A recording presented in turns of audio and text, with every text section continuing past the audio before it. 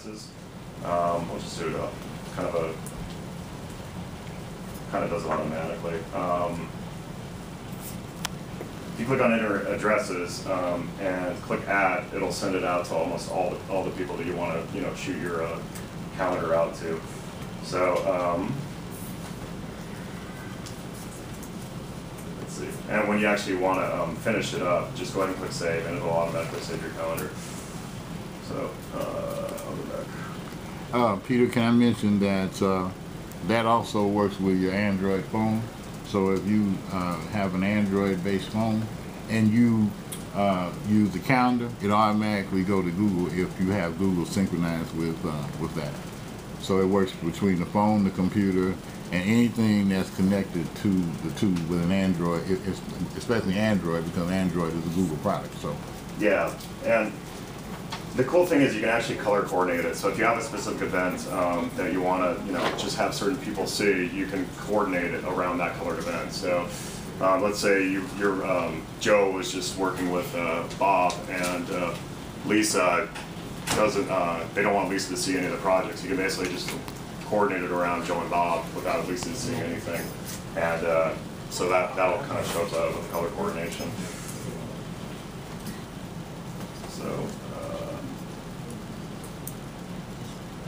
Okay. So we'll go on to documents. Okay.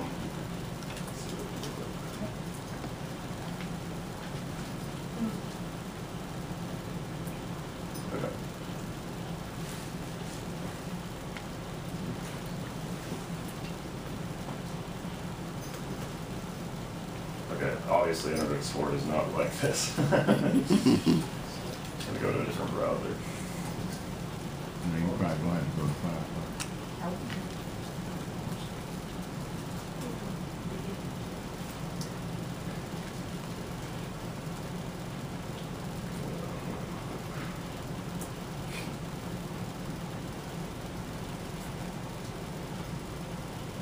Sorry, guys.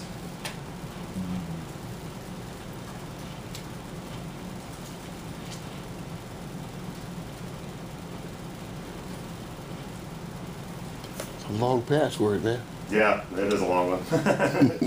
Okay, so when you go up to Google Documents, it'll give you a list. These are kind of some of the documents that we've actually created and we can share. So here, for instance, this is Anthony. This is one of the other Vista members that comes along with it.